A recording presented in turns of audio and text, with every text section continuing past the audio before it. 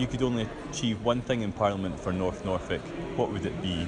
And if you couldn't vote for yourself, who would you vote for?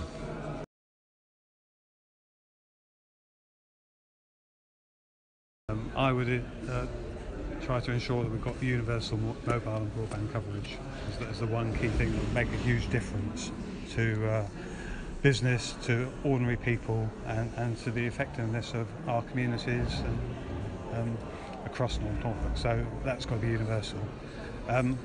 I would probably spoil the ballot paper. Guaranteeing that there's a health and care system that meets the needs of people in North Norfolk, because at the moment we're failing too many people.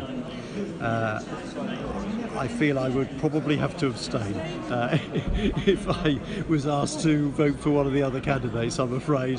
It's a very difficult issue, and I know I've been attacked for abstaining, but on that one, that's a very difficult one, so I would have to abstain.